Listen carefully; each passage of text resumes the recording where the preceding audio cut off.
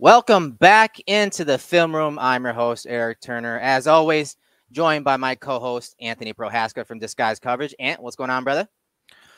There's a lot going on for the Buffalo Bills right now. We're getting into draft season and draft prep time, and that's already busy.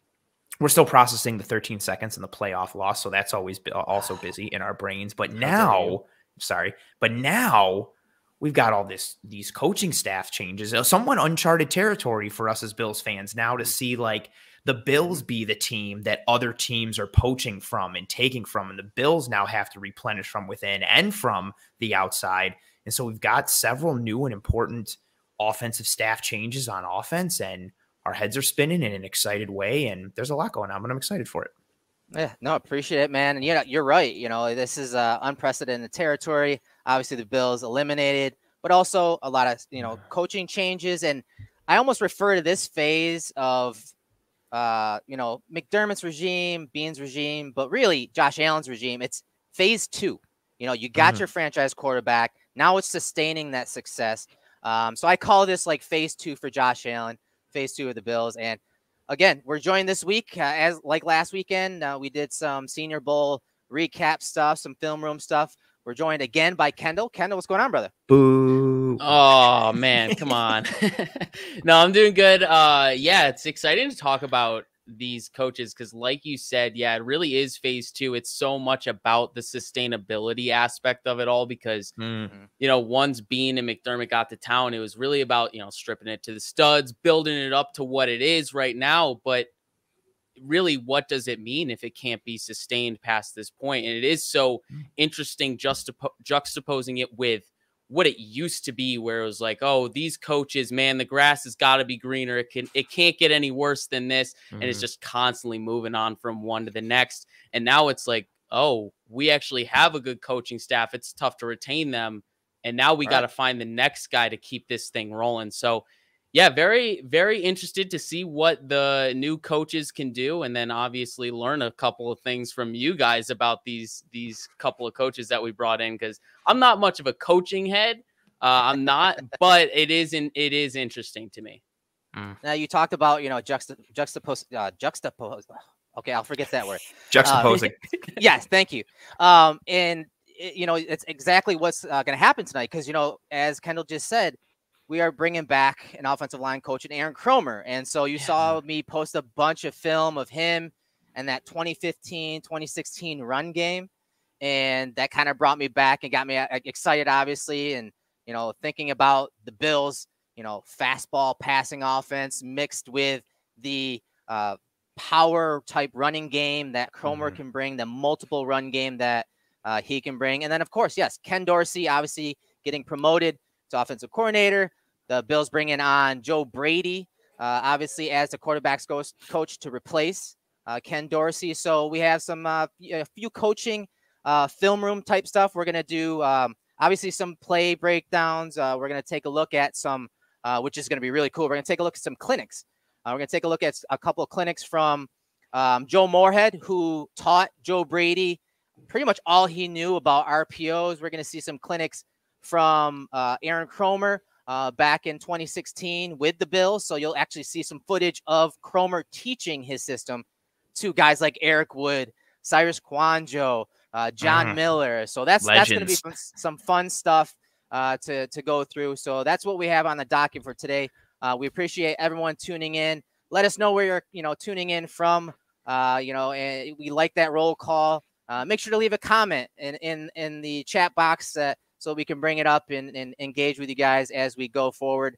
We're going to try to keep this a little light. We're not going to get too in-depth into the weeds, into the X's and O's. I say that. But I was going to say fast forward to when we're still here at like 10:30. Yeah, exactly. So with that said, let's get this started here. Everything starts with a quarterback. As I said, this is phase 2 for Josh Allen. And, there were a lot of candidates, I'm sure, that the Bills brought in and that a lot of fans were conjuring up thoughts of, hey, this guy with Josh Allen, like imagine the offense and how well they could, really execute. But I really think that by hiring Ken Dorsey, Joe Brady, and Kromer really was like the closest route the Bills could have gone to keep in continuity. Obviously, Dorsey is going to keep most of the system intact. and he's probably going to add a couple different wrinkles, his own little, spice to the offense now that he can call the plays and game plan and scheme things. But I think overall, bringing a guy like Brady is a guy that, obviously has been a few different places, known as the Wonder Kid, and we're going to show you why that is. He comes from a heavy RPO type system, at Penn State with Moorhead, which we'll talk about. And then, of course, Kromer, again, familiarity, right? And he's a multiple run game type of guy. He has a lot of experience, which is really, really important for Ken Dorsey and even Joe Brady for that matter. Right, Anthony? Yeah, we talked about it offline before we went live tonight. The continuity piece, I think a lot of people have talked about it the last several years in terms of like continuity from an actual people perspective, like running it back with the same personnel or the same coaching staff. And you get a piece of that with Ken Dorsey, but there's also continuity from the sake of people who might be different than, the people who had their position before, but they represent continuity from a scheme or a philosophical or an ideology perspective. And that's what the Bills have, what they've done here. And I think that ties in perfectly with, what Kendall said in this lead in when he talked about the sustainability going forward, right? Because I think it's completely fair for any Bills fan to wonder, like, okay, Daboll's gone now. Like, what does Josh Allen look like? What does this offense look like? The same way that Giants fans are wondering, like, okay, what does Brian Daboll and this offense look like without Josh Allen? Like, you have questions on both sides. What's nice for the Bills is Daboll's gone, Shea Tierney is gone, but with Dorsey and then Brady, you've got this continuity piece from an operations perspective in terms of that spread attack on offense, in terms of the RPO game. You've got people who are familiar with that, who are going to know how to tinker and tweak and continue what's working, but also push the needle a little further. And I think that's a really exciting piece. And to end it with what you mentioned at the end there, Erik, like it also makes it a nice adjustable piece for Joe Brady, like to come into a team where, especially how he left Carolina, where all the reports were him and Matt Rule are clashing and butting heads over, philosophical differences on how they want to run the offenses. And with Brady as the OC and Rule as the head coach, Brady might not have to worry about that as much here because he's stepping into a system that operates very much what he's used to and how he's used to and wants to build on that component. So I think it's a nice, easy fit in for him and a nice, easy fit in for the rest of the puzzle pieces that already existed for the Bills offense. Yeah, Kendall, a few weeks ago, Josh Allen was asked about, the different changes that could happen to the staff. And he says, I think when he is referring to Ken Dorsey, got here 3 years ago, my career definitely changed in terms of how I viewed the game of football. And obviously, that was very telling. That was him putting his neck on the line for Ken Dorsey, saying, hey, I got a guy in the building that can easily translate and transition to coordinator. He knows the system. He's been here for, several years now.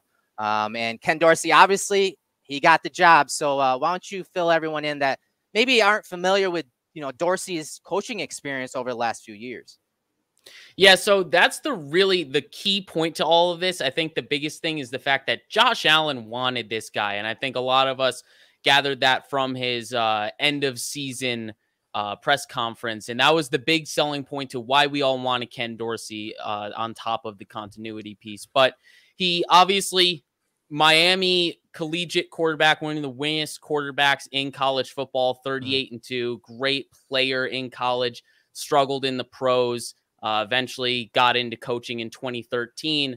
And he actually started as a pro scout for the Panthers, which I found to be interesting. But then he transitioned to quarterback coach in 2013. And obviously, we all know what happened in Carolina with Cam Newton, obviously propels them to a Super Bowl run and an MVP season from Cam Newton. And Cam really gave a lot of credit to Ken Dorsey along the way in different interviews, whatever. He's really talked about how impactful Ken Dorsey has been on his career. And then obviously there was that, downturn in Carolina and most of the staff was fired, not necessarily Ken Dorsey's fault, but, he was part of that staff. Right. Then a weird little blip in his resume where he goes and takes an administrative role at Florida International University. A lot of us are a little shocked by that. It's a little sketchy, but he found his way back to the NFL and obviously finds himself back in Buffalo in a similar role with that QB coach job. And with somewhat of a similar quarterback in Josh Allen in some ways, the skill set of prime Cam Newton to what we now know as Josh Allen. There are a lot of translatable skills there.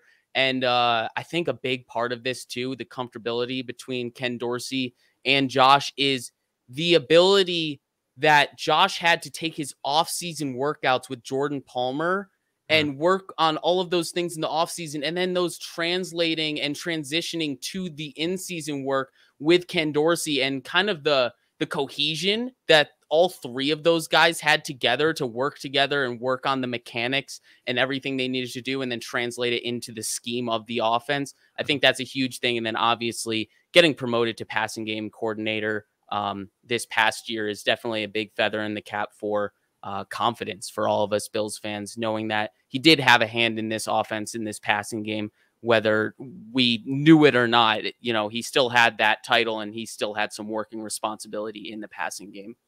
Yeah, what's hilarious to me, Anthony, is last couple of days, and I showed you guys clips, and I posted on Twitter. I went back and watched some of that 2015 offense of the Panthers, Cam Newton, and obviously Dorsey was there as a QB coach, and I found some plays, and I'm like, hold on, the Bills ran that. Those like pop passes, play action type passes where Josh is rolling out, makes it looks like he's gonna run, but he pops it over the top to Knox or Davis. Like the Panthers ran that. That was like part of their base offense. I'm like,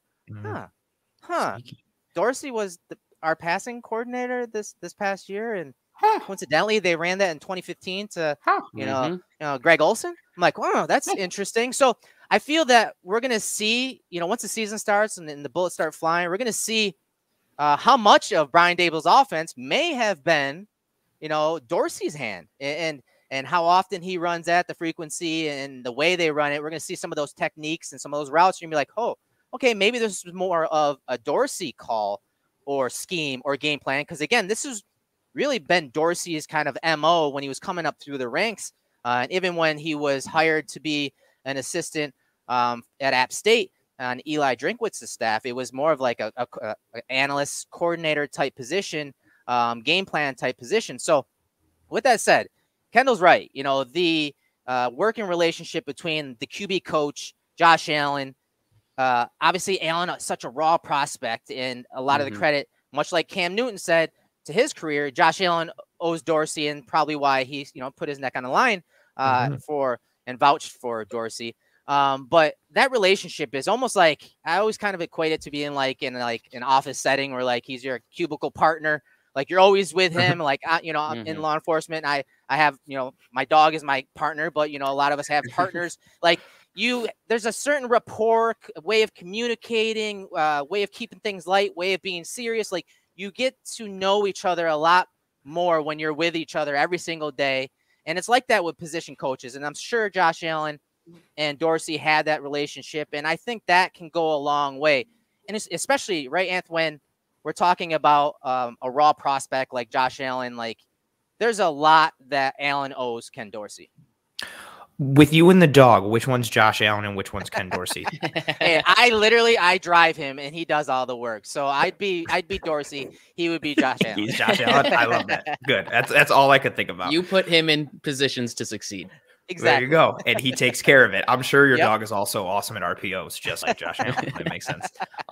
Yeah, I love your cubicle analogy. And with a raw prospect, those position coaches are so important to their development because they have such an impact on molding and kind of shaping the blueprint that is that prospect. And, Brian Daboll had a really interesting comment when doing his press conference for the Giants. He talked about how it took a village to raise Josh Allen. Kendall, you hit it on part of it with Jordan Palmer. And then obviously Daboll had an impact. We know Matt Barkley had an impact. Davis Webb had an impact. And Ken Dorsey has been there really. He's been the steady guiding hand this whole time in season. And he's the one who's getting arguably the most face time, the most back and forth, that banter, their relationship, their understanding. And Dorsey having that playing background, but also being a smart guy and being able to understand it from an analyst perspective, a game planning perspective, in addition to actually playing the quarterback position and knowing the mechanics.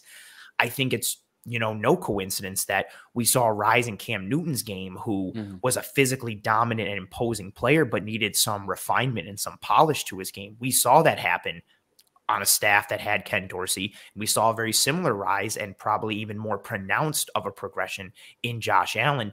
And, the biggest question at this point is wondering, like, okay, who had the most impact and whose hand shaped things the most? But there's no doubt that Ken Dorsey's had an important role and driving factor in Josh's development. And like you said, it's key for those raw prospects because they need someone who's going to be patient and guide them. If you're just a ball of tools and talent, you need someone to kind of push you in that right direction so you don't veer off course. And Ken Dorsey's been a very important guiding hand for Josh Allen, and you need guys like that with raw prospects.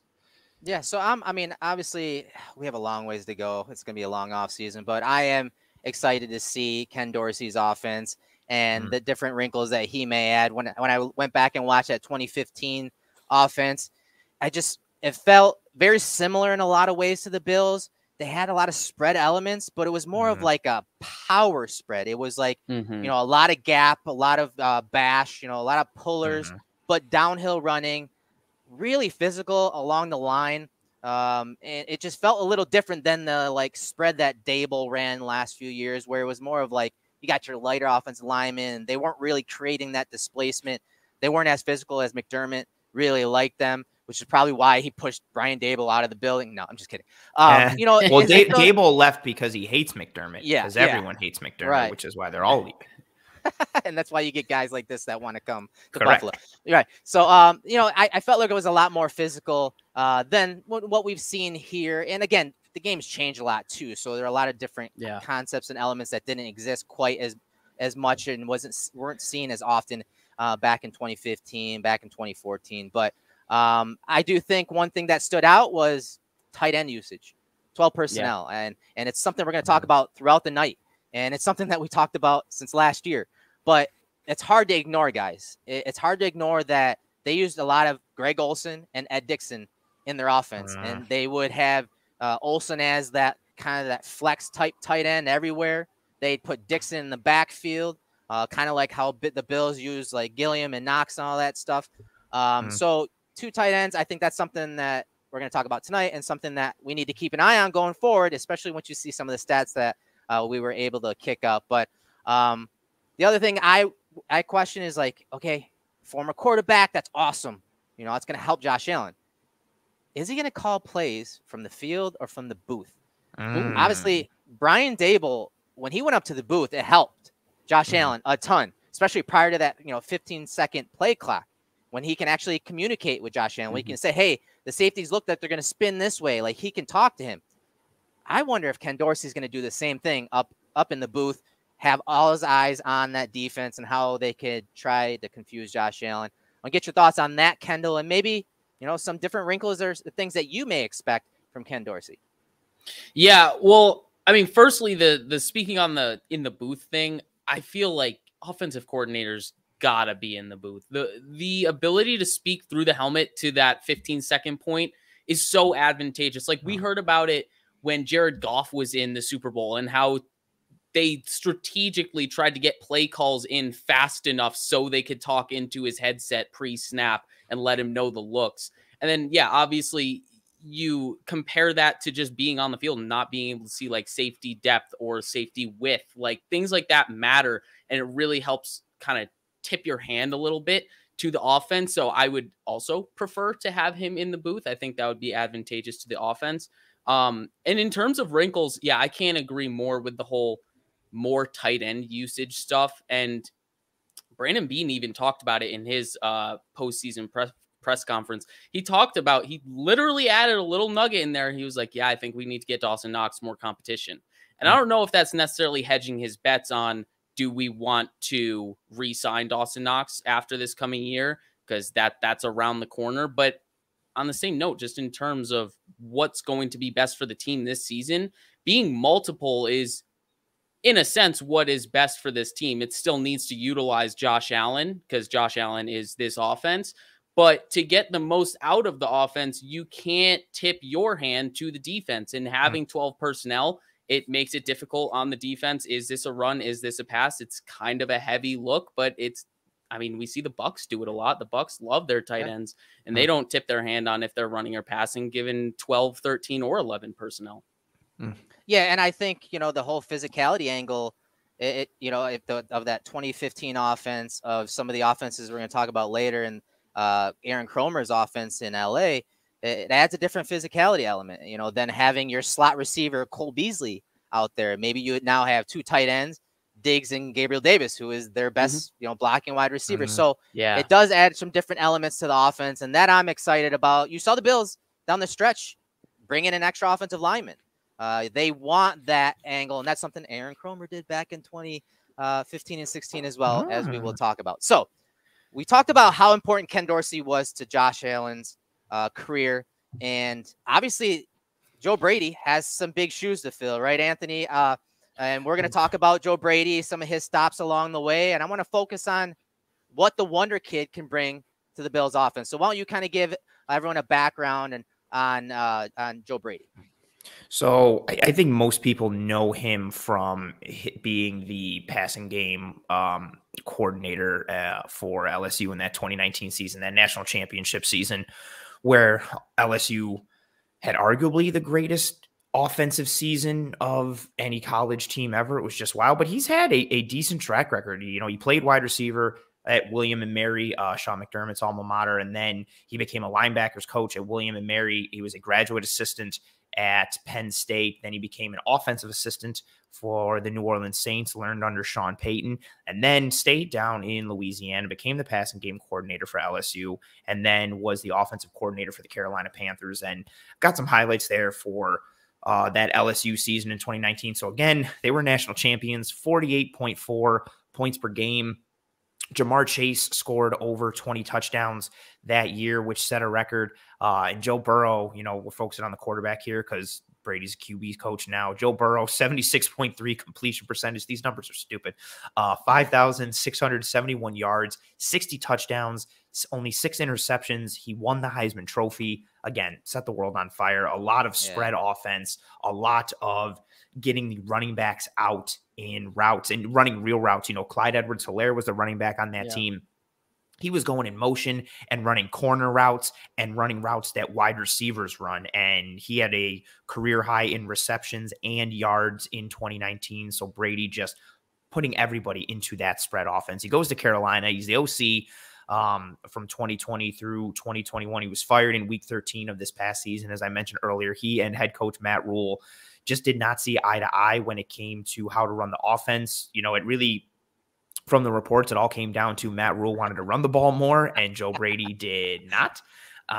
It was so ironic when that came out, and the timing of that story coming out, and obviously with the Dable and McDermott supposed drama, like it was just hilarious. Yep. And then everybody's saying like, oh, well, Dable wanted out because McDermott wanted to run the ball a ton. And then they bring in Joe Brady, who literally seemingly just wants to pass nonstop and run RPOs. So that was funny.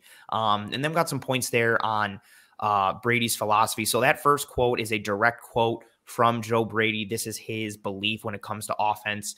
He, quote, wants to force the defense to defend every blade of grass and get speed in space. He wants to use personnel. He wants to use a variety of formations to put the defense in conflict, loves speed, and again, making defenders defend every blade of grass by spreading them out, stretching them horizontally and vertically. He's going to use vertical concepts and sprinkle in a lot and layer in wrinkles like switch releases and rubs and anything that he can to take advantage of matchups that the defense is trying to create. He loves glance route RPOs and RPOs in general.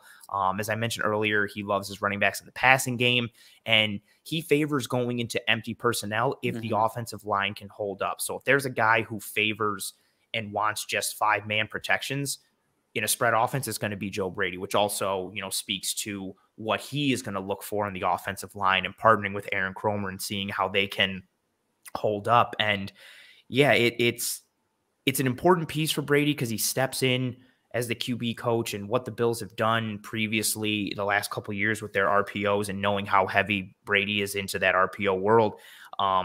We mentioned that continuity piece, and it really continues here. So the Bills love RPOs. In 2021, they ran RPOs at a 19% usage rate, which was the 6th most in the NFL. They ran RPOs at a 22% usage rate in the red zone, which was the 4th most in the NFL. They also had a 21% play action usage rate last year, which was the 4th most. Play action, not the same as an RPO, but ties into that run action, trying to fool the defense type of look. And yeah, you're going to get that a lot from Joe Brady. And I wanted to pull a couple quotes here when it comes to what he likes to do as well. He likes to get his tight ends flexed out. He likes to work the middle of the field, like slants from his receivers. And again, especially when it comes to those RPOs, running those slants, taking advantage of the middle of the field and really attacking the defense. Yeah, and I love that you mentioned RPOs. It's something we're going to break out some of the clinic tape from Joe Moorhead. And that's where I want to focus. This is an episode where we're kind of showing you guys, giving you background on these coaches, where they've been, their influences. Obviously, RPOs were a big one for Joe Brady. And it started back at Penn State, back in 2015, 2016. As you can see on the screen, he was a GA at Penn State. And, a lot of the GAs that were there with him always said that he always picked up things a lot quicker. That's why he was the wonder kid. He always, picked up offenses quicker. And they also kind of credited that to him coaching linebackers at William and Mary the year before. Obviously, William and Mary is Sean McDermott's alma mater. And so they said that, part of the reason why he was able to pick up so quickly was knowing how defenses like the spin and things like that, coverages. And so when he was at Penn State in 2015, they had just hired, under James Franklin, the head coach, they hired a new OC. His name was Joe Moorhead. And Moorhead at the time was, again, 2015. Think about RPOs. I mean, not many teams were running like true RPOs that we're seeing nowadays. They had run pass tags where, maybe they had a run called and then to have a pass tag attached to it, but not true RPOs. And this guy was running, at the ground floor is what he says in the clinic when it comes to running true RPOs and the modern triple option where you can obviously hand it off to the running back on a zone read, have the quarterback keep it, but also throw it, kind of like that Chip Kelly type offense at Oregon. And he was at the ground floor of this RPO revolution and, really considered one of the masterminds of RPOs. And he's still running that at Akron nowadays. And Joe Brady, as a GA there, just kind of sidled up to him, to Joe Moorhead, and really just started soaking up like a sponge RPOs and that portion of the offense. And to the point where when coaches would test him, he would just spit it back like no problem. The other GAs were having issues trying to learn the offense. And so with that said, I want to get into some of the film on Joe Moorhead and the clinic that he put on a couple years ago while he was at Oregon, because he was coaching at Oregon at the time, but he had a lot of cut-ups, as you can see here, from Mississippi State, some Oregon. And again, it's centered around RPOs. And we talked about how, maybe this route of coaching hires was more of a continuity angle, as much as it could be, from hiring guys pretty much outside of a coaching tree or outside of the building. And philosophically, these ideas of RPOs, obviously, as Anthony ripped off those stats, 19% of the RPOs, 19% of the playbook were RPOs last year for Josh Allen. And you got to think about some of those were just straight handoffs. So that, that's not even necessarily probably even being tracked when it's handed off, because it looks just like an inside zone or a power. Yep. So 19% of the playbook. So we're going to take a listen to Joe Moorhead here. Again, the guy that Joe Brady was heavily influenced by at Penn State. All right, so here we're split zone. We're going to once again have hitch and inside fade to the field as our overloaded box or our pressure answer. We don't like that. We're going to identify the defender that we want to put in conflict. That's that guy. All right. In position to tackle the ball carrier out or near the line of scrimmage. Absolutely. Going to win on the glance off a split zone. So you heard Anthony mention the glance route, the glance RPO, and Joe Moore is talking about this here. And you Bills fans should recognize this play, to be honest, because it's one they've run for several years now. And so if you look at this play, it just, again, it's putting a guy in conflict. So you see the defender that he has circled there. That's the conflict defender. If that guy comes down into the box to defend this run, well, guess what? Then they're going to take that glance route right over the middle and obviously try to score a touchdown there. It's a good call, too, in the red zone. This is when the Bills, as Anthony said, in the red zone, 22% of the time, the Bills were running RPOs, fourth most in the NFL. So here's that glance RPO. You're going to see that guy he circled, you know, come down and defend the run, and he's just going to throw it. That's that guy. All right. In position to tackle the ball carrier out or near the line of scrimmage. Absolutely. Going to win on the glance off a split zone. And so now we look at, okay, LSU. So, you know, after a couple of years, you see, you know, Brady do some time with the Saints and obviously do some time with the Tigers. LSU 2019, hell of a run as Anthony profiled. Well, here's the glance RPO to the top of the screen. Now, again, here's your read. What does that guy do, guys? He stays back. They stay in a too high shell. So what does that do for the run game? That just gives the Bills. That just gives the Tigers the numbers right here with Clyde Edwards-Helaire, and he keeps it and gets up the field. This is the type of versatility that you want in an offense, right, Kendall? Yeah, I mean, the ability to read that guy in conflict, and this is what Josh Allen did so well this past year, where it's like, yeah, this safety up there on the top right of your screen, you're reading him, and if he sinks down, then that glance route right behind him is going to be wide open. But if he sits where he is right now, then yeah, you have a weak box. Like already, this is a weak box. Look at this. That sixth guy is what, 7 yards back? Yeah, this is like a Bills defensive box.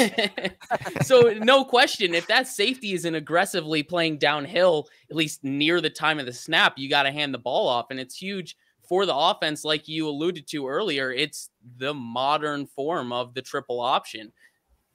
Yeah, and you see Helaire, he doesn't even meet the safety till he's what, almost 10 yards down the field. Like this is why the Bills run so much of it, and it really does play to Josh's strengths. I know Aaron Quinn brought up this week to me in a DM, like is Josh really even that good at running this? Yeah, he's absolutely very good at it for so many reasons. Obviously, the rushing element, the mobility element, but obviously the arm strength element too. If he makes a bad read and maybe he gets a muddied read from that safety on any of these RPOs or a muddied read from a linebacker who's the conflict defender, Josh can still make up for it with his arm strength, you know, and you got to think about it. These type of plays, the offensive linemen on RPOs, on run pass options, are blocking it up as if the ball is going to be handed off. So a lot of times they are 2, 3, maybe sometimes 4 yards down the field. But, you know, Josh is still able to get the ball there so quickly that, you know, it's really beneficial to the Bills and the offense to run that many RPOs. And so here's one of them. Here's that glance RPO, right, guys? So Gabriel Davis, bottom of the screen, he's running the glance route. So as we just profiled, as Joe Moorhead just profiled, who's the conflict defender, who's the read? Mr. Kyle Duggar right here. And you guys will see what Duggar does here. The Bills show a power run. They pull the right guard. So there's the mesh. Josh Allen's eyes are right on Duggar. Duggar creeps down. Middle of the field's wide open. Gabriel Davis versus Bryant. And Josh Allen just threads it for the touchdown, Anthony. Yeah, we broke this play down in the film room after the playoff game, and we spoke about how it was indicative of how this game had gone. So Josh Allen working the RPO and understanding who he's reading, who he's keying on. And this, in essence, is what the RPO game is about and what Joe Brady's about in his tutelage from Joe Moorhead. You know, Joe Moorhead, again, functioning into this RPO world where his idea was to keep the seventh defender from wreaking havoc. So usually you have like 6 in the box. You want to put that seventh defender into conflict somehow, make him wrong no matter what he does. If he stays and sinks and doesn't come up, cool, you hand the ball off and you take advantage of the numbers like you saw in the previous clip with Clyde Edwards-Helaire. If the defender comes up and tries to play the run like Kyle Duggar does here, the quarterback takes advantage and he hits the glance route right behind him. And that's a huge important piece of this entire RPO world, because the run game, the more you have a successful run game, the more successful your RPOs are. And that comes right from Joe Moorhead himself, who, quote, said, a little, when it comes to RPOs, it's a little contingent upon personnel, and it, quote, requires an offense to be effective both as a passing offense and as a running one. And in this game here, this play is a perfect example of that. The Bills had been successfully running against the Patriots all game. The Patriots, you know, bite on that run action because they have to respect it. And Josh Allen hits that RPO right behind with a nice quick throw, taking advantage of his skill set and the abilities that he has as a quarterback. Yeah, it was. I mean, this throw is just ridiculous. I mean, you would think that Josh would throw it a little more to the left of the hash. I mean, just he just leads Gabriel Davis middle of the field open. Beautiful catch on the other What's end. also nice too, like, you know, you mentioned why Josh is good for RPOs. He can make those throws without being in a great position with his base. Yeah. Like, he's not in great throwing position here, like, but he makes it because of arm talent. And when you have a quick trigger combined with arm strength, combined with being able to throw off of multiple platforms and multiple arm angles, that means you can ride that mesh point a little more. Or Erik, like you mentioned, if you are wrong in that read, you can still course correct and make up for it with your talent and your ability. So yeah, Josh is a very, very effective RPO quarterback. Right. And so we're moving on a little bit to Brady when he was at LSU again. And here's a play from the 2019 LSU playbook when Joe Brady was there, Joe Burrow was there. And we're going to take a look at these two plays. And it's funny that these two plays are on the same page, because when we get to the film, you're going to see the Bills run this play in last year, and it's almost identical to what we see on the play. So these are part of the install, day 11 install of the LSU playbook. And if you look at the top diagram here, if you start with the X receiver off to the left, that they call that the pre-snap access. So you're going to see a speed out there or a go route by that wide receiver, and the quarterback, Burrow, Allen, can look out there, and if based on the leverage of that corner, he can run, the wide receiver can run two different routes, and the quarterback can hit him at any given time. So if there's off coverage here from the corner and inside leverage, then you're going to see this speed out right here to the left. And if you see press or cloud coverage, then you're going to see the go route. And so if you see like a cover 2 or Tampa 2 type look, you're going to see that go route from him, and they're going to test that safety deep.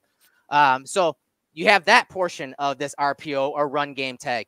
Obviously, you have on the right side, you have a stick concept. So the F is just running a diagonal route at 2 to 3 yards of depth out to the flats. You're having a 5-yard stick route from the Z right there from a condensed set. And you can even see like the diagram has, 2 yards splits between each other. So you have those combinations, you have those options as passes. But again, there's a run called here too. The quarterback could easily just hand it off here based on the numbers in the box. So giving your quarterback options. To the bottom, you're going to see this play from the Bills against the Chiefs when Josh Allen threaded this play for a touchdown to Emmanuel Sanders in the red zone. We're going to see that and a different spin on that from the Bills here on the next play. But, I mean, just giving your quarterback options, right, Kendall? Like, this is what you want to see. Here is the corner route right here from Emmanuel Sanders. You see the diagonal route right here from McKenzie, and they even bring Knox across the formation. So 3 eligibles right there to the short side of the field, to the top of the screen. I mean, that's just giving your quarterback options. And you see Josh kind of read this guy right here. This guy kind of pinches down, so it's like it's easy. They're going to throw it. Josh is going to throw it. Josh looks to the flats to hold this corner right here. And then, again, Kendall, he threads this ball to Emmanuel Sanders for a touchdown. I mean, this play just it's not fair because you have that wrinkle that you just added with Knox on the beneath route, and it puts the conflict defender in even more conflict. Does he want to go chase McKenzie on that arrow, that flat route, or is he going to take away Knox on the beneath route? And it just adds so many more options to this. But this is why I like the Joe Brady ads so much, because of the continuity aspect of Ken Dorsey and having Joe Brady so familiar with RPOs. It works in 2 ways, where we have Dorsey, who obviously had a hand in the passing game this past year. Yep. But then also Joe Brady's so familiar with RPOs that if he doesn't like something that he sees and he feels like there could be a little tweak, it's not like he's not well-versed enough in RPOs to speak his mind. So he could add a little bit of wrinkles to these RPO actions that the Bills have already used. And we could really see this RPO game get even more efficient than it already is. Yeah, and so there's that play. And then, Anthony, you remember this one to Dawson Knox. This is the stick concept that we talked about, that top diagram. True modern triple option, right, Anthony? Yeah, it's funny how there's been like a theme this year of football being cyclical and coming back to things. And the RPOs that you started to see now, like I harken back to the old school triple option where you've got the dive and then you let the dive go and the QB can either keep it or you can go to the pitch man. Right. And it's all about putting defenders and defenses in conflict and making them wrong no matter what they do. And yeah, this is this. I laugh every time because Judon is so mad after this play, and understandably, like, you're wrong no matter what. So if you take it right there, right? If Judon doesn't come down, Josh Allen gives it to Devin Singletary, and it's a touchdown. So Judon's there in the red sleeves. He crashes down, he squeezes down. If he's not there, Singletary scores. So he comes down, but then he tries to pop out because Allen kept it. So now Allen has the ability to run into the end zone if Judon or Duggar don't come after him like they do. And if Duggar sits there on Knox, Josh Allen runs. But Duggar comes up on Josh Allen, so Josh Allen just flips it then to Dawson Knox. 3 options, modern day triple option football, but instead of the dive and the QB run and the pitch man, you've got the dive, a QB run, and a pass now in the form of an RPO. And again, it's all based on this concept of making the defense wrong no matter what they do. Matthew Judon actually plays this well. Like, he squeezes down. You highlighted him right there. He squeezes down on the run action and then still manages to pop back outside and influence Josh Allen a little bit. Manny drags Jalen Mills out with his route, but Duggar cues in on this run action from Josh. He's the conflict defender there, and he's beat no matter what he does at this point, because if he stays with Knox, Josh runs it. If he comes up and plays Josh, Josh flips it to Dawson Knox. And this, in a nutshell, is what RPO offense is: putting defenders into conflict, making them wrong no matter what they do, taking advantage of that extra defender and making them be put into a disadvantageous position for them. And then you just need a guy who can execute and pull the trigger whichever way you need to. And Josh has done that very well when it's come to the RPO game. And, you know, as the offensive line got better, the RPO game from the Buffalo Bills got better. And again, that's where Brady helps. They want to run these RPOs. I also wanted to throw in one little quote from Joe Brady that I think puts RPO offense into a nutshell a little bit. So it comes from Joe Moorhead. So this is a Joe Moorhead phrase. When Brady talks about RPOs, he calls them a Chipotle offense, like the restaurant Chipotle, meaning you can put a lot of stuff together and it can taste really good, but it's nothing really special. And that's all RPO is. Like, it's not some crazy fancy thing. It's basically modern day triple option football that's all designed around putting certain defenders into conflict, making them wrong no matter what they do. And it can work out great, but the ingredients aren't crazy. Yeah, that was such a good quote. I'm so glad you found that. I love it. I just love, I like the Ken Dorsey hire. I like the Joe Brady hire. But when we talk about the next coach, Aaron Kromer, I mean, it's a home run. It's a grand slam.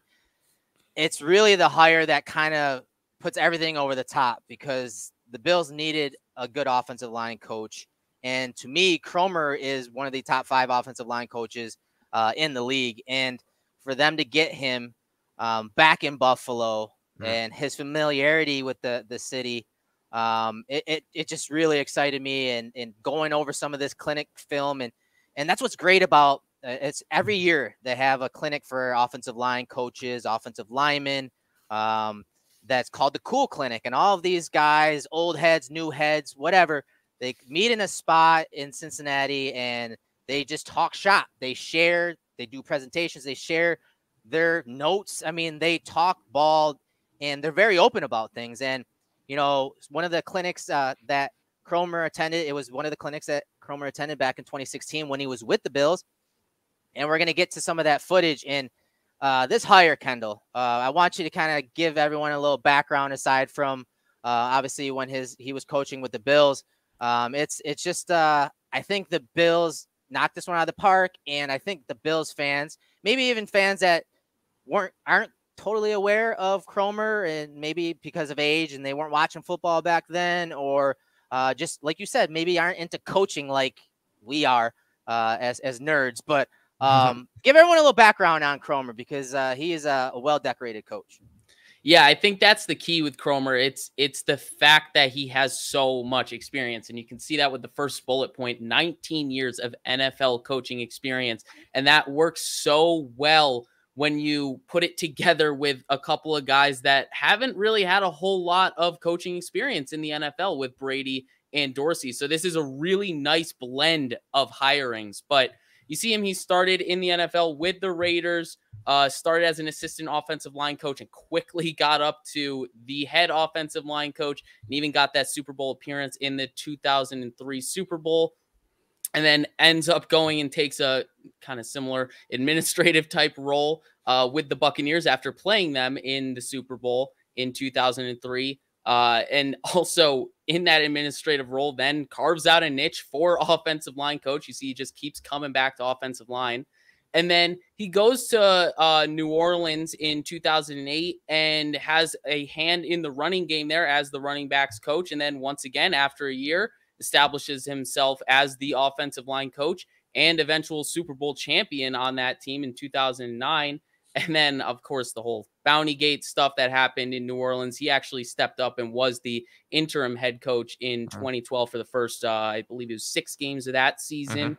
And then he finds himself going to Chicago after that, crazy year in New Orleans. And he's part of a really prolific offense in Chicago with Jay Cutler, Matt Forte, and Brandon Marshall. And I know you got some stats to rattle off about that. And then obviously gets to Buffalo after that stint as offensive coordinator, kind of gets back down to his niche with offensive line coaching. And obviously in his stop with Buffalo, both years, 2015 and 16, Bills were first in rushing yards, touchdowns, and yards per attempt in both of those years, which is nutty. Erik, obviously you'll be able to talk about those years. And then we see him most recently with the Rams in 2017 as the offensive line coach, and then gets promoted to run game coordinator on top of those responsibilities in 2018 through 2020, and also had that Super Bowl appearance in 2018. Yeah, Anthony, we talked about this a few weeks ago when we talked about the meltdown, the 13-second meltdown, and how communication lacked there. This is one of Kromer's, stronger suits. He keeps things simple. He communicates to his players clearly. They understand and know what to expect from him. And in turn, his clarification of terms, techniques, assignments, like they understand what is expected of them. And that's really, really big. And because players need to know, like, not just, hey, this is your assignment, but why? So that they understand the grander scheme of not just their assignment, but the play itself, the drive itself. It's really important. And his techniques, and way he teaches things, it doesn't just affect the offensive line, as you're going to see tonight in the film room. The way he teaches guys, it really reverberates across the entire offense. I'm talking tight ends, I'm talking wide receivers. And when you see some of these clips from 2015, you're going to see wide receivers making blocks. You're going to see tight ends making some amazing blocks on pin and pulls, on outside zone runs. He just really maximizes the skill sets of his offensive linemen. Obviously, in 2015, 2016, those are the years when he was coaching up Glenn, Incognito, Wood. Miller was, at first and second year, were with Kromer, and he stood out and was playing really well under Kromer. Even Jordan Mills, guys. Jordan Mills had some good games put together with Kromer as the offensive line coach. He just does a good job of bringing guys together, making them work as a unit, whether when he was in Buffalo, any of these stops that you see on the screen. And you Google his name and offensive line, and you're going to hear all the same things because that's how good of a coach he is. And regardless if he's running, I saw one of the comments in the chat room. I wonder how the zone offensive line run principles are going to, and gap principles are going to mesh with RPOs. That's not a problem. Like that, all that stuff, RPOs in both of those realms are no problem bringing those together. He's a multiple scheme type run coordinator, run game schemer, and it's just nasty regardless. If he's running zone more times than not, you guys are thinking, oh, that's a finesse type run game with lighter offensive linemen. No. His brand of his own run is physical. And I think you see that, again, on the offensive line, with the tight ends, with the wide receivers, Anthony. And that is what really is exciting for me, again, having seen him as a coach in Buffalo a few years ago. Yeah, he's well versed. He's well traveled. I think one of the points, I mean, you made a ton of great ones, but the one that really intrigued me the most about him is the whole maximizing the skill sets of his players, right? You know, we saw it ironically with Rex Ryan, who he served under, right? We had this Bills defense, this cold front, 4-3, 4-man rush defense under Jim Schwartz, and then Rex Ryan comes and takes over. And instead of fitting his ideology to the roster and players he had, he tried to reverse that and make everybody fit his system. And this awesome defense that the Bills had under Jim Schwartz kind of fell apart. And, you know, we've tweeted several stats out, you know, from Kromer's most recent stop with the Rams as their O-line coach and run game coordinator from 2018 to 2020 and how much zone they ran.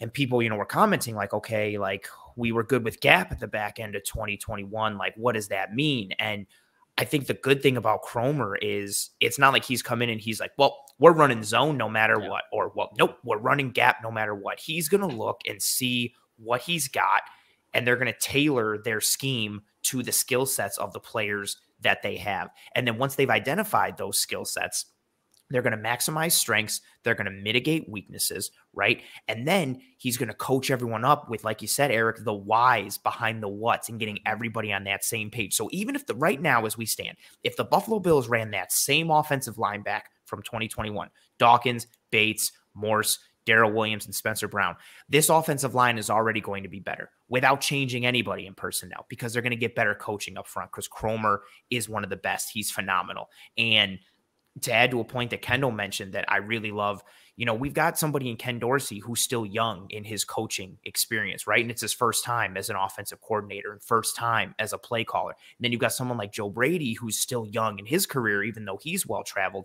Now you've got somebody on that offensive side with experience, with confidence, with leadership who can guide them a little bit in terms of their functioning.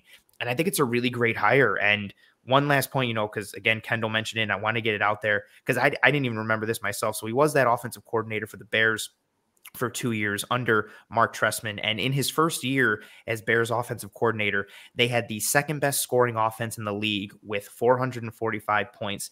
And they also broke team records in total yards, passing touchdowns, and first downs. So this guy's specialty in Aaron Kromer is the offensive line, but he's just a good offensive mind. He understands the game. He coaches it up. He explains it.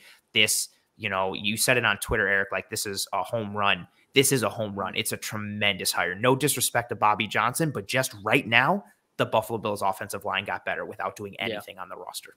Yeah, they're in good hands, obviously, with Kromer. And so, again, I said at the top, we're going to take a look at some clinic footage of Kromer teaching. I said to Anthony offline, like, I love having access to this type of footage, and I know most fans don't have access, so I wanted to play some of these clips of him teaching it because we could sit here and act like we know what we're talking about, but guess what? We know what we're talking about because we can watch clips like this. We can watch clinics like this. We can go on YouTube, learn how Kromer teaches things. Yeah, you can study it. Well, this is what's going to be fun about this film room. Again, another clinic, this time on Kromer.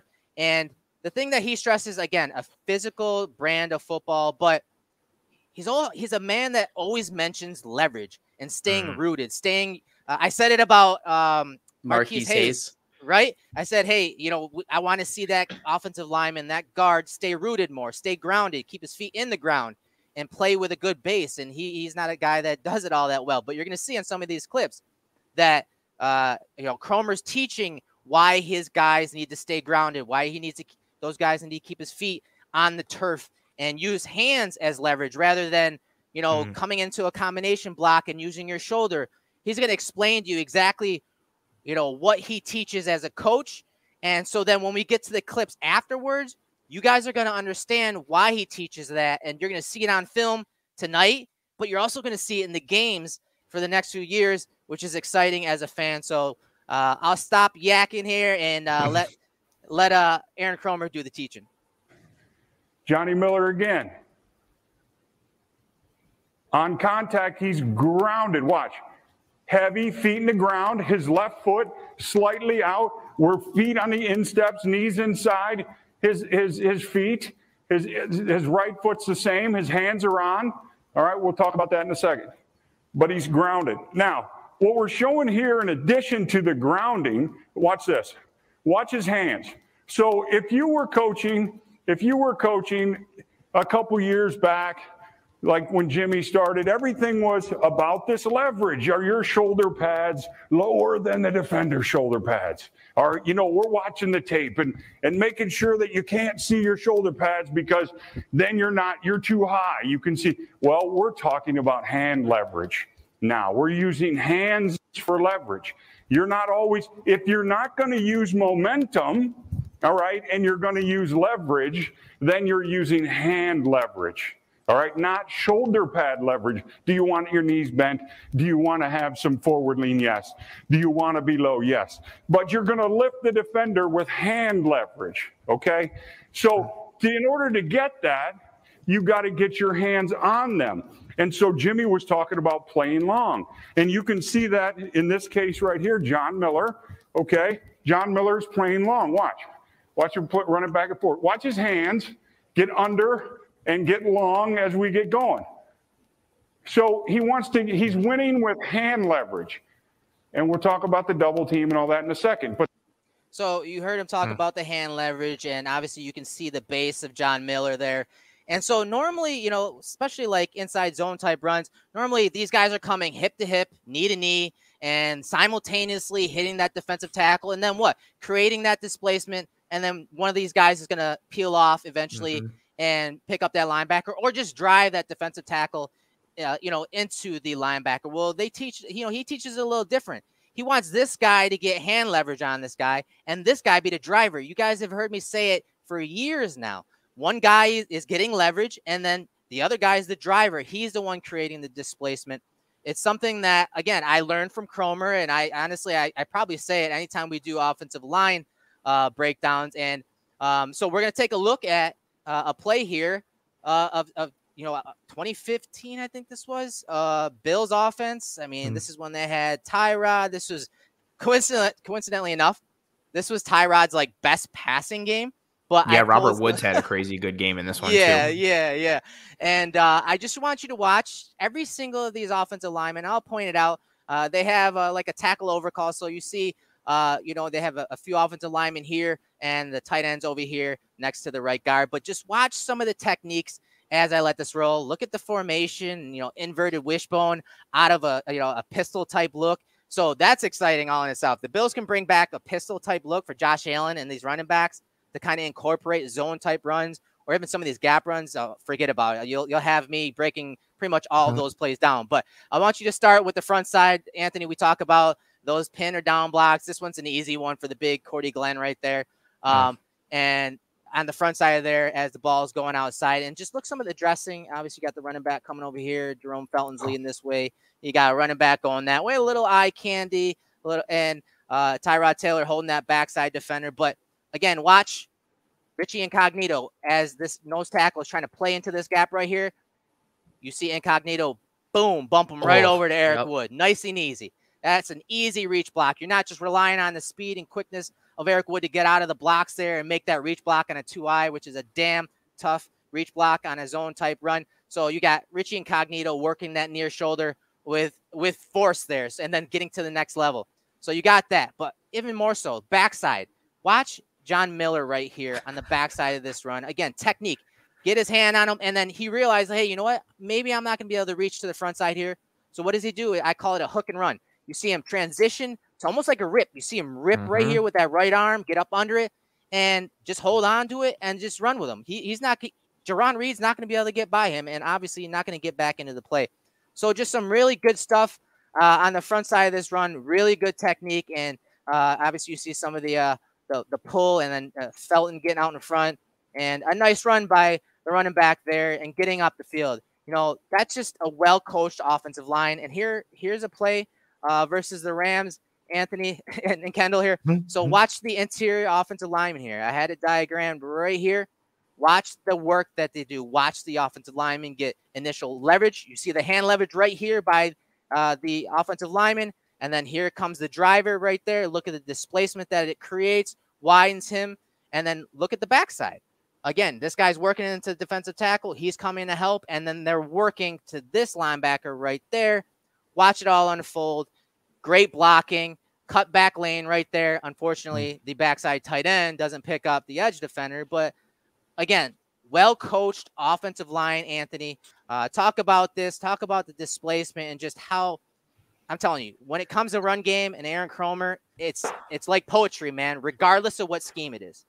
Yeah, it really is a beautiful thing to see. You mentioned the word displacement. I think that's one thing that is usually indicative of a Kromer coached offensive line. There is just push from the offensive line time after time. There's a reestablishing of the line of scrimmage time after time, and it comes in a variety of forms. And what I like is you'll see the same thing across the teams that he coached in the previous clip. I hope everybody paid attention to what John Miller did on that backside with that hook and run and how he ripped through. You're going to see something very similar from Cooper Kupp as we start to go through in these clips. It's something that Kromer drills into everyone, and you see the technique, you see the hand placement, you see the creation of leverage, and then the drive. We're showing you different runs, different schemes, different players, different coordinators, coaches, all this kind of stuff. But the technique that all of these players are using remains the same, and it's strong and it's purposeful. And the reason it's strong and purposeful and it works across all these different players and teams is because it's being coached by the same guy. And when you get that type of force combined with technique, man, that's just a huge thing for an offensive line, especially one like the Buffalo Bills, right? Where we've talked about it for the last couple of years. They've just been this middling offensive line. They haven't had anything to hang their hat on. They haven't been a top unit. They've been too roller coastery, up and down and ebbs and flows. That starts to go away. You get sustainability. You get a baseline level combined with allowing guys to reach their potential and start to get better, because you're going to get technique and you're going to get a mentality and an identity from Coach Kromer. And it's really just a beautiful thing to see all these guys working in, like you said, it's like poetry, everybody doing their job, getting a piece. And this Seattle one is really nice too, because this is still, it's towards the back end, but this is still that Legion of Boom Seattle defense. Like you did not run on them. You didn't pass on them. They were one gapping and they were aggressive. The Bills came into Seattle. I believe this was a Monday night game, and they got screwed a little bit. Oh, this is the game where Richard Sherman took out our kicker at halftime at the end of the first half. So there were some shenanigans in this one, but you didn't push Seattle around in their house, and you didn't take advantage of them with technique in their house. The Bills did that in this game, and you saw the Rams do it as well, and it's because of Coach Kromer. Yeah, Kendall, I mean, talk about, the diversity in the run game. Like, whatever Ken Dorsey wants to run, he's got an experienced offensive line coach that can incorporate zone runs, inside or outside, gap runs, man runs. Like, having that type of Rolodex at his disposal in Ken Dorsey, a first-time play caller, it's going to go a long way for the Bills' offense, especially the run game.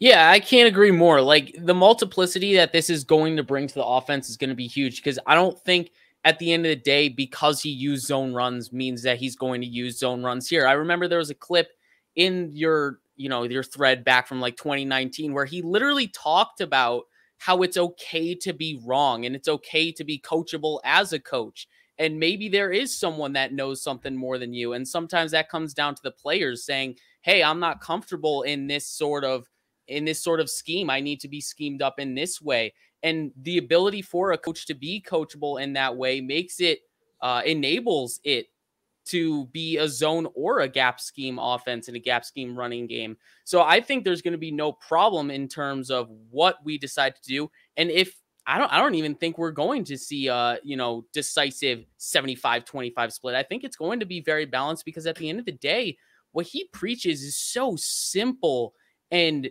just rooted in technique. It's just like, talk about just being grounded and focusing on hand placement and leverage with your hands. It's so simple, but it's also so digestible as a player, where you're just like, okay, I just got to get to my spot with good footwork, keep my feet in the ground, use the ground to generate my power instead of trying to generate my power with momentum. Like he said, it's such a simple way to teach the position. And that's why I feel like it's been so successful for him throughout the years.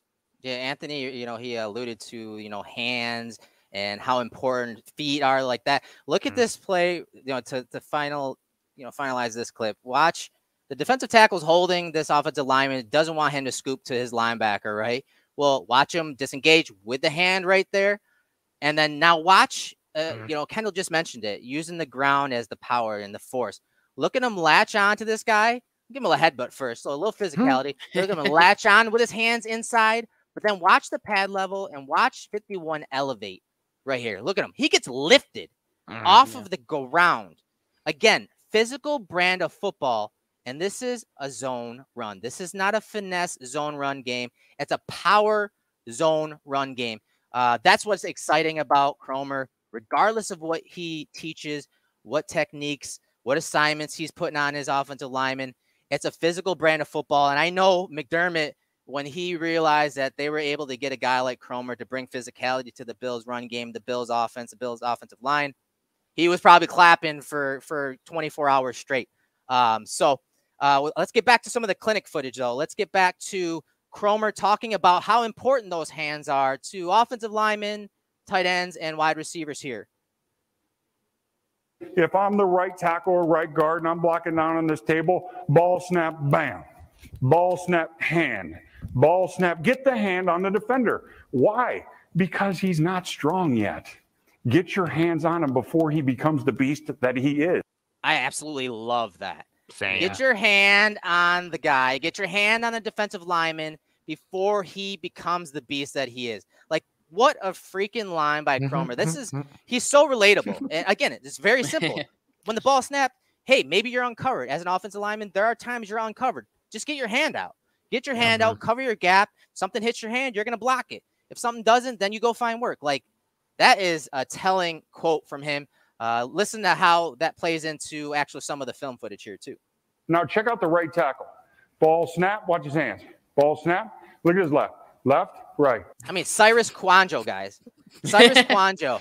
I mean, you guys are Bills fans. You guys, that's all I got to say. You know what he went through as a tackle. I love how, like, Kromer just sounds like a stereotypical, like, old ball coach. Like, he just sounds like a football guy. I love it. He's just like, watch his hand, bam, hit him. He just sounds like a football coach, and I love it. No doubt about it. I mean, again, he coached up some really young guys and got them to play really well. Watch this technique from Cyrus Kwanjo. Again, a guy that really didn't pan out as an NFL prospect, as an NFL player, and he got him to play really well, especially when we talk about technique. Left, right. Sit it down. Left, right. Look at his left hand on the guy's chest. You can see the white glove right there. It's white on the guy's white jersey. Ball snap, hand. Now, this guy's really a wide 4-eye reader, so he had to step even wider. He didn't even step with his inside foot, but it's a good illustration of hands. 1, 2. How physical was that? You talk about head out of the game. That's head out of the game, and guess what? And we're gaining yards. He made his block, and that's from a running back running this pin and pull from a gun position on the other side. So, which is a long developing play. So you got to think about it. Quarterback and the running back are in a shotgun, and he has the running back to the quarterback's left. So it's a long developing play for Cyrus Kwanjo and for Miller to get out onto the perimeter. Again, we love those pin and pull runs. We love the G pulls. I hope to God they bring these back even more than we saw late in the year, right, Anthony? Oh, for sure. We talked about it so much, like Mitch Morse had how great he is at two things, pop sets and pin and pulls, and the success we saw Spencer Brown have and Ryan Bates, even Darrell Williams at times. It was just something that gave the Bills an identity, worked really well with Devin Singletary and how this offense wanted to operate as a whole. And this clip is a really great example of how we talked about earlier of, we talked about how Kromer and the Rams in 2018 through 2020 were so zone focused. But here's an example right here of him running pin and pulls and speaking to that gap scheme and to those specific pin and pulls that we're such fans of and that the Bills have been able to be successful with in 2021. So again, this is an example of how, to use Kendall's word there, the multiplicity of Aaron Kromer and how he's able to coach a variety of schemes in a variety of ways. You can trust that he's going to do what's best for the team based on the personnel that he has and how to maximize the unit as a whole and affect this offense. You can imagine if he was at home position, how easy it would have been. he's blocking the tackle. This is a tight end over, I don't know what it is, but it doesn't matter. He's blocking down and he's pulling. So he's got this 2 technique. So watch him when the ball snaps. Watch. Hand. Oh. That's not happening on accident. When the ball snap, put your hand out. When the ball snap, get your hand on him. Get your hand on him. Because if he comes your way, he's not going to be expecting to have that 35-inch arm touching him. He's expecting to have a free run for a whole gap. So, well, now watch what else he could do, because he didn't get mired into the block. He didn't get mired. He didn't step down in and try to kill this 2 technique. He stepped at the hip. He blocked the shoulder. He got his hand on, and we pick up a T nose stunt. Check it out. Look at that stunt pickup right there. And so what he's saying is on the snap, this guy's slanting inside, linebackers coming over top. It's a little stunt. And if Cordy Glenn had come down, balls to the wall to hammer this guy, he would have gotten taken out of position on the looper, on the linebacker looping over the top. So again, that hand placement, simple. Get your hand out and then just watch the play develop. And this is what happens. Because he was able to use his hands at the snap. Everybody follow what's happening? I mean, it's fun stuff, man. And like you said, he isn't hand. I'm sure a lot of people are going to start saying that now every time they watch this video and then get into the comments, hand. But no, as I said, his teachings and what he asks of his guys, it really reverberates across the entire offense, not just the line. The Rams, as you guys know, they do have really good wide receiver blockers. They have some good tight ends that can block, as you saw in that Green Bay cut up of Higbee just taking out the linebacker. But obviously Cooper Kupp, Bobby Woods, we know, are really good blockers. And so the Rams, whether they're in 12 or 11 personnel and Kupp and Woods are out there, like they have blockers everywhere, not just along the offensive line. So they use those guys, Kendall. And that way, as you're going to see Cooper Kupp right here on the right side of the screen, watch him come across the formation and lead this play. And this is an interesting play from, again, he was a run game coordinator. So this is him coordinating this. This is really, it looks like a zone run to the defense, but it's almost like a gap run because they're bringing that wide receiver across as almost like a puller. And you see him kick out that edge defender there, the corner, and then the running back gets up the field for a nice run, Kendall. Just awesome schematics behind this play, and not just the run blocking by the offensive line, but incorporating everyone to maximize the run game for the Rams. Yeah, and you think about how, just interchange Cooper Kupp with maybe Gabe Davis, and you could totally see this happening. It's, you see this action from Cooper Kupp, and you're thinking as a defense, oh, okay, cool, just, your normal split flow, split zone handoff here. But no, you get the counter action from the running back, and it really does, like you said, turn into a power run, but it's a very creative yet simple power run. And that's what I keep coming back to with Kromer. Everything he's teaching and everything he's preaching just seems so simple and digestible from any player in the locker room. And that's why I'm so excited to see what he can do with guys like Spencer Brown, guys like Gabe Davis, who can then even evolve from what he is as a current blocker into someone in a reduced set, like we've seen in a reduced set as your quasi tight end. Yeah, and this is Anthony. This is a good one too. So watch the little combination at the point of attack. But again, watch how they do it. But then again, you're getting Kupp across the formation, and of course, they always have the eye candy. That's what's awesome about the offense that the Rams run. And I think that's one of the wrinkles that maybe Kromer brings is, not just more jet action, but they ran some it's jet action, but almost end arounds with pulling guards leading. Like they did some really cool stuff. Again, throwback type football with their wide receivers. Hopefully the Bills can, find a guy to obviously hand it off to, like a McKenzie, if they don't bring him back. But maybe that's a wrinkle they bring in. But watch, again, the leverage by the two offensive linemen I have diagrammed right here. You see this guy get the hand leverage. Here's the power coming downhill against that defensive tackle, and watch him just knock him out. I mean, it's just so easy. The guard gets the hand leverage. Okay, he's just going to hold on. He's going to get the work done as a driver pushes him down. He's really just got to wait for that momentum and then just turn him. And okay, now he's walled off. Here comes Kupp, and then a decent run by the Rams, Anthony.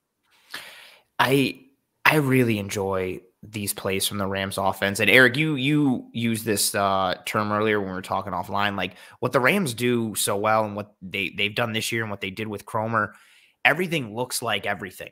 Like there's no like, oh, here comes this play, like because they just do everything out of similar sets and similar formations, and it can make a run look like a pass look like a run. They can make a gap run look like zone, so on and so forth. And the key for us here, you know, focusing on what Kromer does is, again, we have another clip where you are seeing the same fundamentals that you've seen in the Bills offensive line in the previous clip with the Rams offensive line. Now you're seeing different players executing it at different spots. You're seeing a wide receiver like Cooper Kupp. Also, you know, credit to Cooper Kupp because you have to have the will and the effort level to want to block like this. And same thing for Bobby Trees. Like you have to want to get it. But you're seeing wide receivers block with offensive line fundamentals and an offensive line mentality. And that comes from coaching. That comes from an establishment of an identity on your offense. And you said it as the run game coordinator, right? He's instilling this in everyone. It's more than just the offensive line. It's the tight ends, the running backs, it's the wide receivers. And that was my last comment here that Jay Emming just said. That run was against an 8-man box too. When you have these types of fundamentals and you are able to work double teams efficiently to the point where you can establish leverage and get a push and then get a drive and still climb to a second or a third level. That's how you're able to run against heavier boxes because you're not outgunned with defenders in the box because you can still afford to get a hat on a hat by creating double teams, climbing and scraping and scooping because of the fundamentals and what you have instilled. Yeah, it's a beautiful thing that Kromer does when he coaches up the run game and the offensive line. Yeah, and here's a play that, you know, I was doing some research today, obviously, on Kromer and, you know, how he coaches things up. And I came across a podcast called Revealed, and it's really him sitting down with a host talking about different portions of the season. It was actually right after this game. This was a week 2 game in 2020, and it was the week before they played the Bills. Yep. So that was interesting. But also, he breaks down what he thought was his favorite play from this game. And this is it. And again, it really speaks to the old ball coach, right? You know, he picked a play where it wasn't his offensive linemen that were blocking well. It's the wide receiver, Cooper Kupp, executing a technique, a hand technique to cut off this backside defender, Brandon Graham. Again, think about it. This is Cooper Kupp, he's the best slot safety and maybe slot wide receiver, but also probably one of the top receivers in the league. He is basically playing quasi tight end here and cutting off the backside defensive end here against the Eagles. And so I sliced up the film and I put it to the audio. So you're going to hear him talking about this play being his favorite play against the Eagles. Again, week 2 of the 2020 season. When you can ask a wide receiver to use a technique that you're looking for to be able to cut off a defensive end that has been beating tight ends and tackles, you know, all day, and he takes the guy's hand away. You watch Cooper Kupp on that play at the end of the game. He knocks Graham's hand down and then gets his hand back underneath and cuts the guy off. And Darrell Henderson just scoots right through that backside gap. And it's wide open. And you know, when you get something like that from a wide receiver against their best player, one of their best players, I mean, you can't ask for more than that. I mean, Kendall, like, dude, this is, I mean, it doesn't look like much. Like when you're watching the game, you're probably not even noticing that. But watch Brandon Graham. He's trying to get his hands out, obviously control the wide receiver there. And it's just simple. Chop and rip. And that's enough. That's enough, especially with the speed coming north and south from the running back to get upfield. And he was talking about this. This was with like 5 minutes left in the game. And it was obviously an end of the game type scenario. Well, hey, the offense wants to run the ball out, run the clock out. I mean, simple, but well coached. And we're not just talking offensive line. And this is what excites me. He's going to get Rob Borst to start teaching some of these techniques. He's going to get Chad Hall teaching these techniques to the wide receivers, right, Kendall?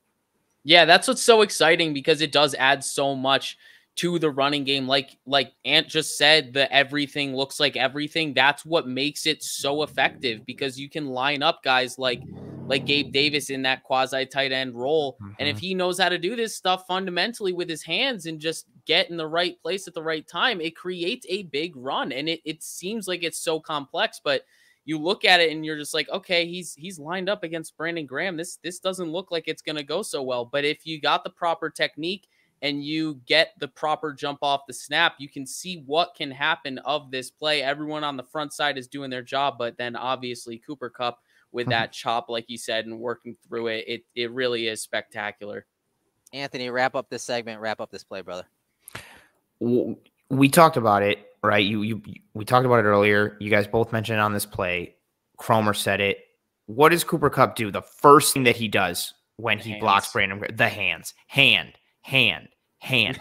You are instilling a fundamental technique into your players that they use like it's second nature. Yep. And when you take that and have an entire grouping using those techniques and those fundamentals, they are understanding the whys behind what they are doing. They are executing it the way it's intended to be done.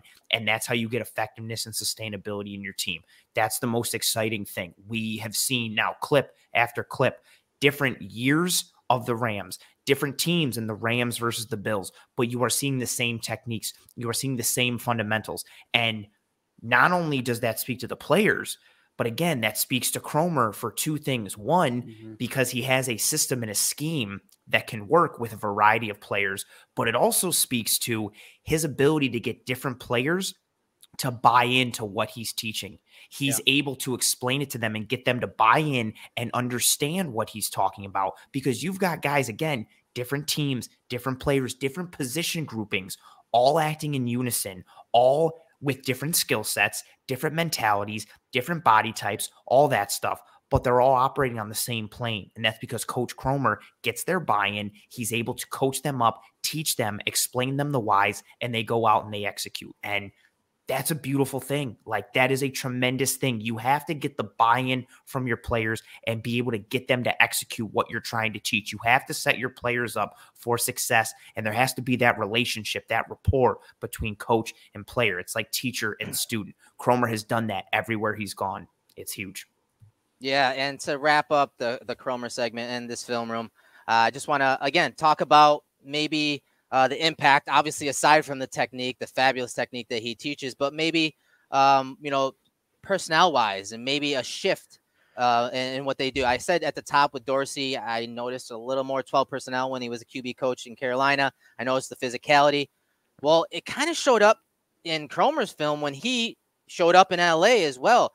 They started switching their personnel to more 12 personnel. So I'm going to read this quote at the top. This is from Kromer. In an article that he did that they wrote on him a few years ago. So the first year in LA, just establishing what we wanted to do and how we were going to get it done, because on first and second down, there are a lot of defenses that want to try to stop any chance you have of running the ball and gaining yards. And he's referring to 11 personnel, changes a lot of the running game and how you go about attacking defenses. And this is important from a Bills perspective, because the Bills primarily have been an 11 personnel team, just like the Rams were in 2018, as you can see on the screen. So overall personnel grouping in 2018, you can see they didn't use 12 personnel all that much. It was heavy 11 personnel. They only used 12 personnel 8% of the time, which was ranked 31st. And on base downs, on base offense downs, first and second down, the right column, you can see it was only 9%, and that was 31st. And coincidentally enough, I swear to you, these are the same exact percentages that the Bills used in 2021. I swear to God, go check it. Sharp Football Stats. Like, it was eerie. Okay, so his first year in LA, you see that. Heavy 11 personnel, not many multiple tight end sets, just like the Bills. Bills use Knox and sometimes Gilliam towards the end of the year. They use him a little more. But they use Gabriel Davis as that quasi-type tight end. I mean, so it makes you wonder, like, are the Bills going to make this type of shift and try to go to more like a power spread team with Josh Allen, sort of like how they did with Cam Newton back in 2015 in those years? Because you can see in 2019, they went from 8% in 2018 to 21% 12 personnel in 2019. And then in 2020, they were running 29%, which was the third. So they went from 31st to 11th to third overall 12 personnel in those years. And then base offense. So those downs that he's talking about, where a lot of defenses want to shut down your run game, get you in a third and long, he went from 9% in 2018, 25% in 2019, which was ranked 12th, and then finally 35% of the time on first and second down, the Rams were having 12 personnel on the field, which was the third most. So quite the telling stats here, Anthony. So I want to get your thoughts on maybe the possibility of, shifting to 12 personnel. Obviously, maybe Gilliam plays that second tight end role, but either way, with free agency around the corner, I think, you guys need to start looking at some tight ends to bring in to kind of compete, because it seems like maybe Kromer, and I think McDermott in the end wants this brand of football for his Bills. Yeah, I think with what Kromer has shown in the past year with these numbers, combined with what the Carolina Panthers did in their time with Ken Dorsey and Cam Newton, combined with what Joe Brady likes to do with his tight ends and just his overall philosophy of making defenses have to defend every blade of grass, I think it speaks to their ability to use more personnel groupings than just 11 and 10 personnel in 2022. Again, it's the idea of being multiple and being varied and, running 12 personnel so that you can actually run the ball, but running 12 personnel and making it look like a run and then having it actually be a pass and throwing defenses off. I would expect to see more personnel variation from the Bills in 2022. And I know the Bills like Tommy Sweeney, but yeah, maybe the Bills bring in a tight end who can execute both sides of the run and the pass like the Bills potentially want from all three of these new guys that we've talked about here tonight. I would expect to see more personnel variation, and I would expect to see more of that on first and second down, not just from these numbers, but because of how we saw teams defend the Buffalo Bills last year. We saw teams say, okay, cool, here's a light box, here's two high safeties, go ahead and run the ball because we're going to defend pass and we don't think you either A, run the ball, or B, you'll run it effectively. I don't think defenses are going to be able to do that this year. I think the Bills are going to come in with a different mentality and a different mindset based on how 2021 ended, combined with these new coaches. I think you see more personnel variation in order to keep defenses honest and take advantage of mismatches and potential opportunities like that. Kendall, what are your thoughts on adding a little more 12 personnel? Again, a conversation we've had over the last year and a half. It's something that, a lot of us wanted to, again, add that different dynamic to the Bills offense. And obviously we didn't get it this past season, but maybe going forward, again, maybe it doesn't happen this year. Maybe it's in transition this year, kind of like you see on the screen. But what are your thoughts on adding that element? And what it really does is add that physicality element, right? Yeah, 100%. It would add the physicality. It would add the element of surprise, kind of like Ant was saying. And like you said, I mean, I was hoping for this last year. This is something I thought we were going to do last year and last offseason. We're going to transition into more of a multiple offense because obviously once you put an offensive season like 2020 together on tape, everyone's going to study it. Everyone's going to try their best to take what you do best away. So you kind of have to adapt. And I figured, a little bit more 12 personnel was a way to adapt. And, maybe we're a year late on it, but better late than never. I'm expecting probably a free agent acquisition or a mid to late round draft pick at tight end. I think they would like to keep Gilliam as a primary fullback. That's just kind of my gut. Obviously, he has the ability to play tight end too, but I think he's best in that Hughes check role, the baby Hughes check role. But no, I think we have the roster where it's really just, can we get that depth at tight end too? So people can be afraid of maybe we're going to run or pass out of 12 personnel because, yeah, like Anthony said, I mean, being able to run an offense and really not tip your hand at all to the defense goes such a long way. And yeah, just seeing those two high safeties and that the top quote on that graphic there really saying how it's so different running out of 11 personnel versus 12 personnel. It works perfectly into what we're assuming Sean McDermott's preferred brand of football is, which is physicality. So that'll bring that and hopefully some multiplicity to the offense. Yeah, again, the Bills don't have Cooper Kupp and Woods blocking for them at wide receiver. No. Honestly, that's been one of the issues the last few years running this offense is, they had those smaller receivers that could separate, but they weren't good blockers. Some of them are willing more than others, but You don't have guys like that when you only have 2 or 3 receiver sets and that can block like those guys. So there's a couple questions that are coming in. One of them from Jay Emming here. He's hoping that maybe Kromer will be able to resurrect Ford's career.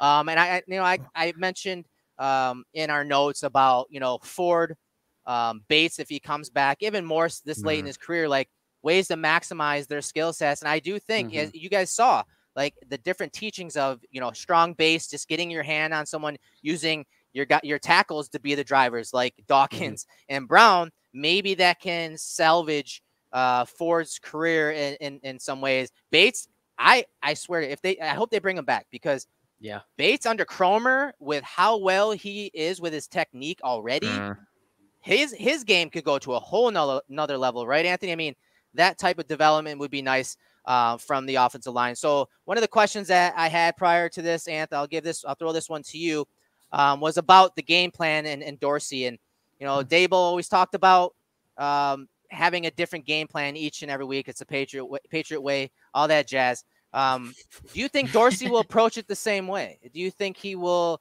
want a different game plan each and every week, or have more of an identity going into each game?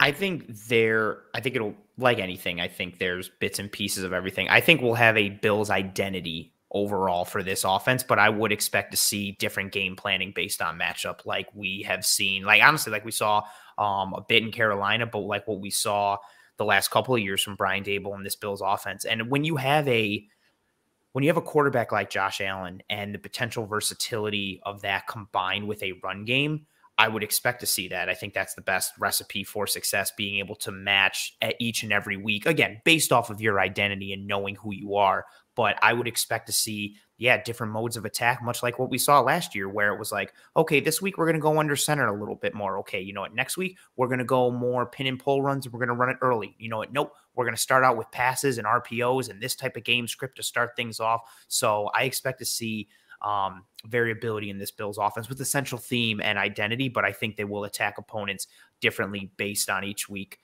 Use that Patriots game in week 16 and in the playoffs is the perfect example. More Isaiah McKenzie because of single high coverages and man coverages. Use those deep overs as opposed to more Cole Beasley against the Miami Dolphins on Halloween or against the Kansas City Chiefs in the playoffs, based on matchup, attacking defenses differently and attacking their weaknesses.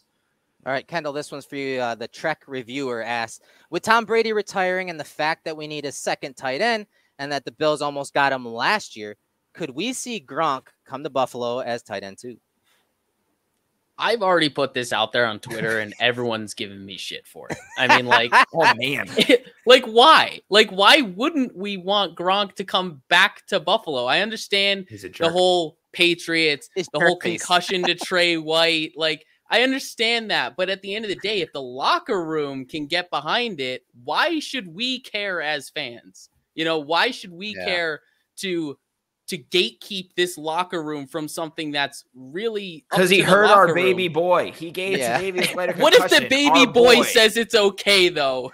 That's kind of where I stand on it. It's like, honestly, I really feel like it comes down to Trey White. Like if Trey White and him can figure it out, like if they can hash it out, then I have absolutely no problem with it. The stage of where he is in his career, I think it plays perfectly to where Knox is in his career and what we need as a tight end too in this offense, because we know how physical he is as a blocker, but also how physical he is with the ball in his hands and how strong of hands he has as a pass catcher. So obviously, there's the wear and tear, there's the injury risk, all of that stuff, and obviously the Trey White stuff. But if he's willing to, and it's at a decent cost, there's no reason we should take that off the table. I think it plays perfectly into where the roster currently stands and working into that tight end 2 argument.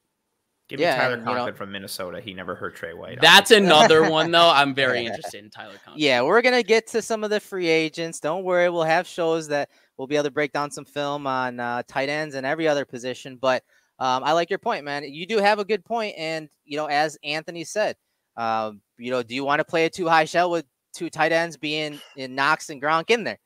I mean, because then they're just going to pound their out. Yeah, I mean, you go into single high looks, you load the box.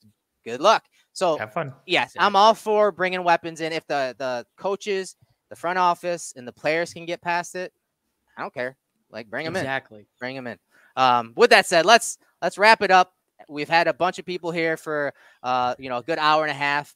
It was a fun show, guys. This was a little different, having some of the clinic stuff and then tying it into some of the schemes and the coaching experiences over the last few years. Fun show. So Kendall, I'll start with you, man. Let everyone know where they can follow you on social media and what else you have going on this week. So you can follow me at Mersky Kendall on Twitter for, my ramblings of what I'm not okay with happening on Bills Mafia Twitter. And then obviously just the stuff I'm hoping the Bills listen to this offseason. It doesn't always go my way. But you'll see me a lot on the Air Raid Hour with my guys Judge and Tilt, breaking down a lot of draft stuff. And then obviously here on the Film Room, breaking down whatever we have next. It's been awesome being in the film room with you guys, learning a lot of stuff every week. And glad to be a part of it. The workhorse, what you got going on this week? I know you got a show tomorrow, but what else? Oh, hey, that's me on the workhorse. Find me on Twitter at pro__ant. That's pro_ANT. I got Disguise coverage, my weekly show live at 7 p.m. every Wednesday, live on YouTube. Tomorrow's episode, myself and Mr. Russell Brown, our draft guru at Cover One. We're going to be going over the 2022 cornerback class, the class overall, the top of the class, number one corners, sleepers, fits for the Bills, all that stuff. So I know Bills Mafia is very much interested in a potential cornerback upgrade this offseason and looking towards the draft, much like they were last year. So tune into that tomorrow night live at 7. And then we, as a brand, we've got a little Cover One extravaganza coming your way this Friday. We're going to be doing a bit of a free agency extravaganza in terms of looking at free agents that are, up for contract on the Bills and talking about extending, trading, releasing, bringing back, all that kind of stuff. It'll be a Cover One Super Show extravaganza live this Friday. Do not miss that. And then, find me here on the Film Room every single week. And I'm a Gemini, and I like long moonlit walks on the beach, and strawberry daiquiris, and that's me. And film, of course. And of course, film. Yeah, and guys, thanks for tuning in. We couldn't do this without you. Every resource that you saw here, the stats, the graphics, our my cameras we're using, iPads, everything you see, Huddle. The clinic footage, everything is able to be done because of you guys, your support. And we appreciate you guys tuning in each and every week. And again, if you're not a subscriber, subscribe to the Cover One YouTube channel. We have shows every day. Smash the like button, leave a comment, tell your friends, tell your family about our show. There aren't many shows that do film breakdowns like us, and especially that go an hour and a half, sometimes 2 hours breaking down prospects, but we love it. We love doing it for you. We love teaching. We love, everything about this. So thanks for tuning in. So on behalf of Anthony and Kendall, I'm Erik. We'll see you next week.